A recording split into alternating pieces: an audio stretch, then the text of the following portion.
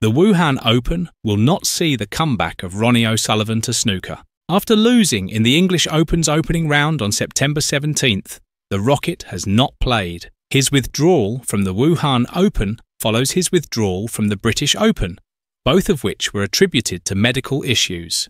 Recent comments from O'Sullivan indicated that in order to prolong his career in snooker, he will need to pace himself. The seven-time world champion has not played since a shock defeat to He Guoqiang in the first round of the English Open on September 17th.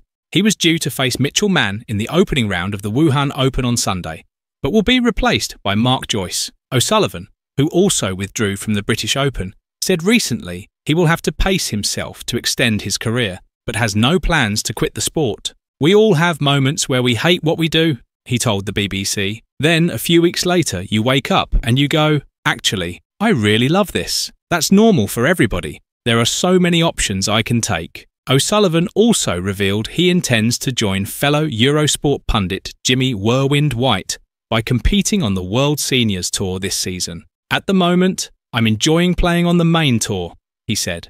"There is the Seniors Tour where a lot of the players can go and play in an older category and still really enjoy it.